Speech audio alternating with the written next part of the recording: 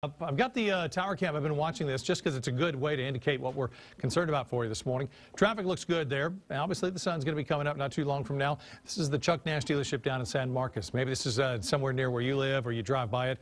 Or if you live anywhere, I've seen this up in Cedar Park when I was driving in as well. Frost on the windshield of cars. You can see that little lightness out there to it. I know it's dark, and this is kind of an early shot to be seeing it, but it has been a case where we've seen frost on windshield, so you're going to need to get started a little bit earlier.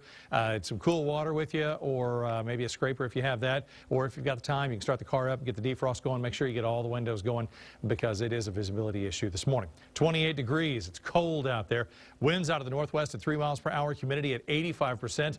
As we look out, anywhere from 21 in Fredericksburg to 28 here in Austin, 23 out of the airport, and then 27s for everybody east of the airport and even south. 25 in San Marcos, 27 in Georgetown, 24 in Burnet. Temperatures around the state even colder to the north, 16 in Amarillo, 20 in Abilene, 22 in San Angelo. I was thinking if we could get Brownsville down to freezing, then we'd have something that's kind of a rare occurrence. Freezing temps all around the state. Not going to happen, but it is cold enough. Look at that 27 in Corpus Christi, though. 37 in Brownsville, 33 in Houston, 33 in Laredo, and then everybody else at freezing or below. Sunshine for today. It's going to be a beautiful day. Just going to take a little while to warm up. Sunny and cool. One more freezing night. One more significant freezing night. And then after that, it's your judgment call after that. I'll show you why in a second. More rain next week, starting Sunday. It's a possibility. Clear skies for today. Looking good in our forecast model. 52 for today. Tonight, down to 29.